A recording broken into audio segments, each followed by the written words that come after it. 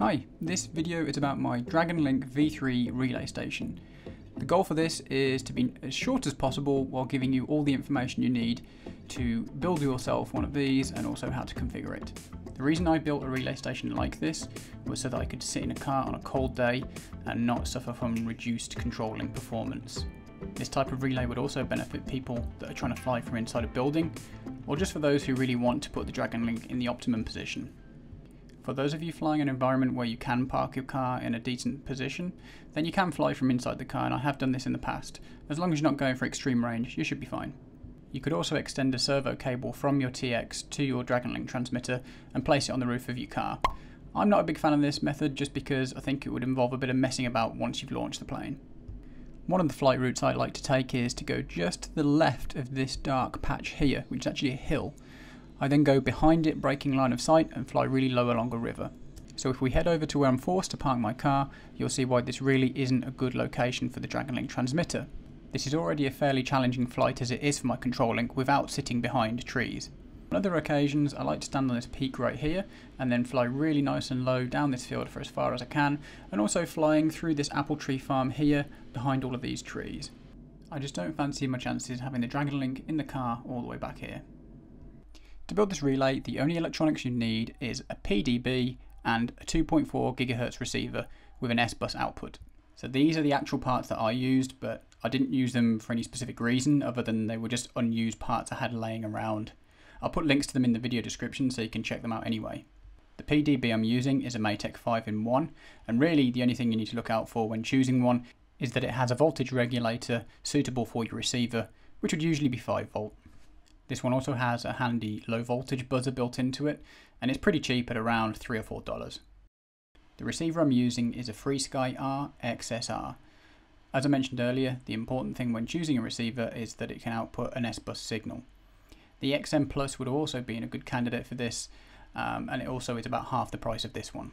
Wiring up this relay is very simple. The first thing you need to do is connect the S-bus out signal cable from the FreeSky receiver into the signal input on the Dragonlink transmitter. Next we connect the power supply for both the devices. Connect the positive and ground for the receiver to the 5 volt BEC. The Dragonlink transmitter accepts 3 or 4S voltage, so that's what I'll be running this relay with.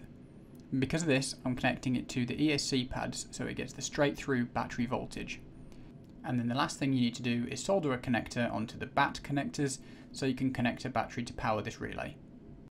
Assembling the relay is also pretty straightforward, especially if you have access to a 3D printer. If you go on Thingiverse and search Dragonlink, you'll find a few relays already on there, like this one. Alternatively, you can use the simple one that I've designed. This holds a Dragonlink V3 Slim transmitter.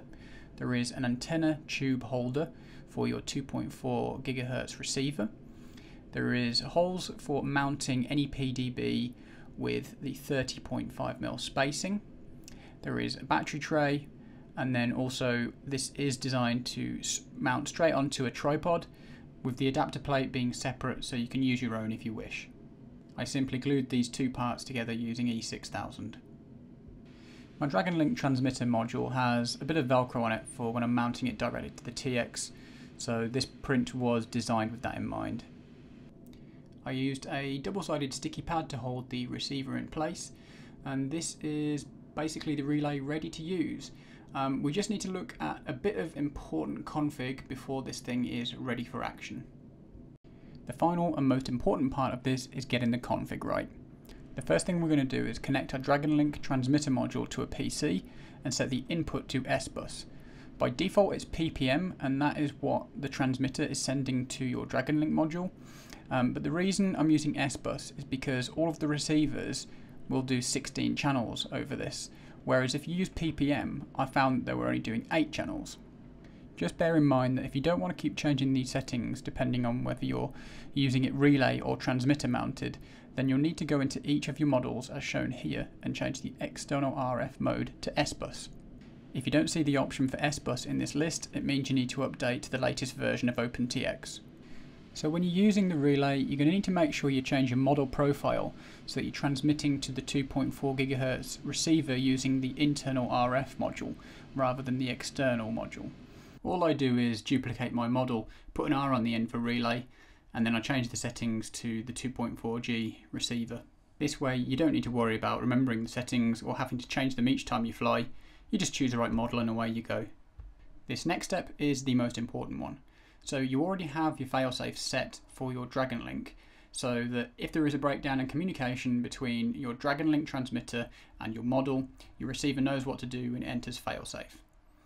Now, the important thing is you have to also set a failsafe on your 2.4 GHz receiver, just in case there is a breakdown in communication between your transmitter and your 2.4 GHz receiver. Because when this happens, your Dragonlink transmitter doesn't know about it, and it's still happily receiving a signal and keeps sending that onto the plane. So if it holds the last position, there's a very strong possibility you'll crash if you don't get your control link back quick enough. Okay, so we're on the final step now, and we're going to test the controls through the relay. Move your sticks, make sure the control surfaces are moving the right way.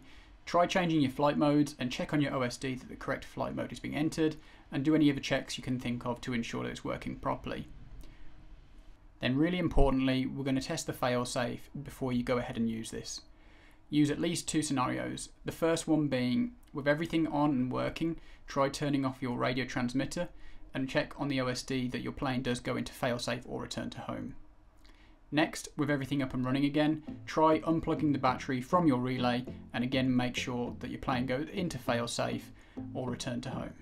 Please make sure you remove any props before doing any of the tests in step 5. Now you should be ready to go. Thanks for watching.